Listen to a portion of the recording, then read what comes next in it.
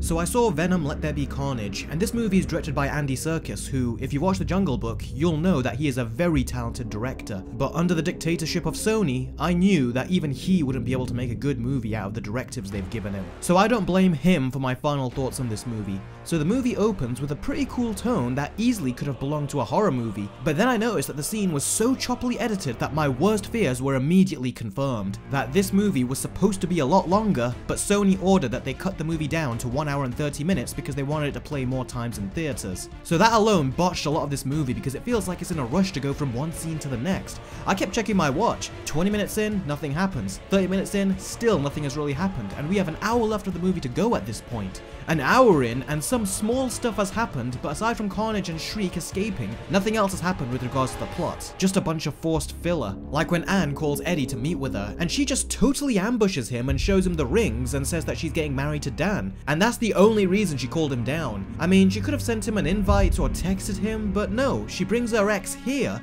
gives him the impression that she wants to go out with him again, and then she completely ambushes him and says that she's getting married. And then she says this. You could just say congratulations, I'm happy for you. You know, like two people who still care enough about each other to lie so that the other one doesn't feel like complete shit. Or maybe we could do that version of this. And then she plays coy. She says, you just don't change, do you? What are you talking about? This is just it's a huge shock. I'm in love with you. It's a lot to process. No, the truth is you don't love anybody. You can't. Commitment's just not your thing. And then he plays her game and straight up tells her, all right, then fine. Do not marry Dan. And then she comes out with this. Dan makes me feel safe. Ugh.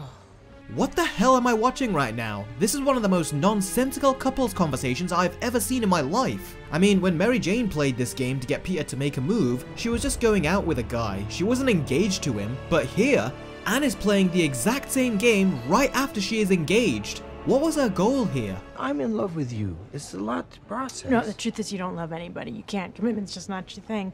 All right, then fine. Do not marry Dan. Dan makes me feel safe. Ugh. I also didn't even like Tom Hardy as Eddie Brock in this. He was just okay to me in the first movie, but he was just really annoying here. And both he and especially Venom were just yelling and making noise throughout the whole thing. And Venom really bothered me in this film. He never stops talking, and the jokes they have him make and the way he keeps talking about his feelings, I'm sorry, but it makes him come across as a bitch. And then he goes off feeling sad like a Disney prince who is down on his luck. I wish you could have seen me tonight, Eddie. Riff-raff, street rat, I don't buy that. I thought Woody Harrelson did a great job as Cletus Cassidy, but he could have been so much better if he had a good script. And was I the only one who questioned the scene where the symbiote connects itself to a laptop and hacks a police database? Since when were the symbiotes upgrade from Ben 10? And since when does Carnage spin like a tornado? I did really like though that the Carnage symbiote does not work with Cassidy. They are clearly not functioning as a unit, and that made for an interesting dynamic, but we didn't get enough of those scenes. And they also didn't go as far as they should have. There is so much stuff in the movie that could have been cool if they elaborated on it, and some action stuff that could have been cool if the movie was rated R, because you can tell that this movie pulls back on so much stuff that could have made a good movie because Sony tried to make it PG-13 to make more money. Oh, and let's cut the movie down to 1 hour and 30 minutes so we can also make more money. This movie is just one big cash grab, and the idiot producers at Sony can keep comparing their PG-13 Venom films to The Dark Knight all they want. A crime drama can work with the PG-13 rating. A monster movie where monsters butcher and murder a ton of people, you can't make that a PG-13 without seriously compromising the film and making a lesser movie in the process. Also, Let There Be Carnage does not push the PG-13 rating anywhere near as much as the first Venom movie. In the first movie, you would half see people get their heads bitten off and half be off screen. Here, it's always off screen, and you never see any of the injuries in this movie, and when you do see it, it's hidden with a bunch of CGI destruction. This right here is the most violent on-screen death in the movie, and you've already seen it in its entirety in the trailer.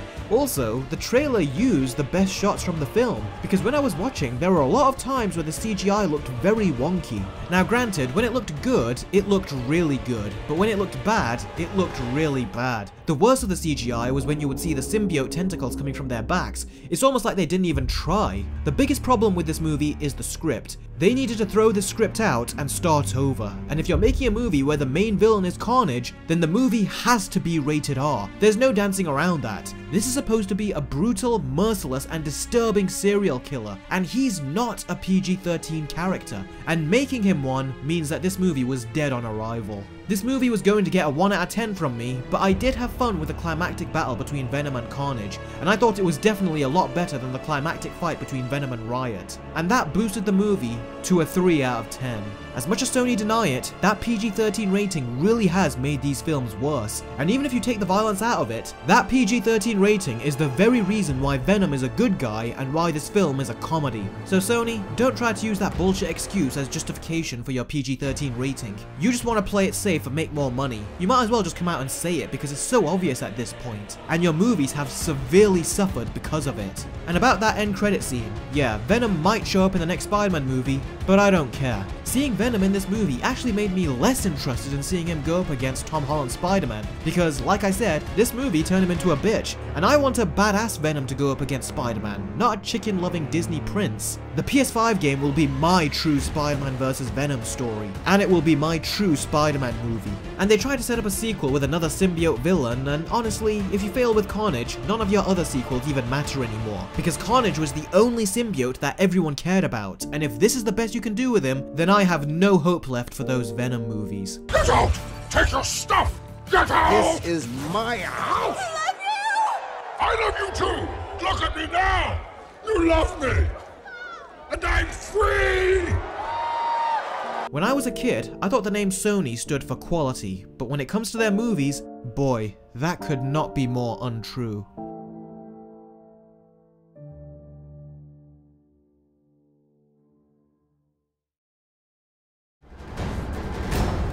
Will one of you finally give me what I desire?